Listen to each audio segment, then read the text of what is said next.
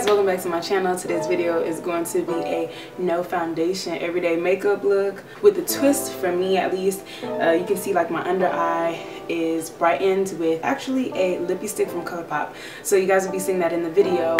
I don't normally like to use black liner on my waterline at all because my eyes I feel like are already small, so if I use black it's gonna make them smaller, and I ain't with that. I want to open up and brighten my eyes, so therefore I used a brighter, not white, liner under my eyes. So I hope you guys enjoy this look. Let me know what you think in the comment section.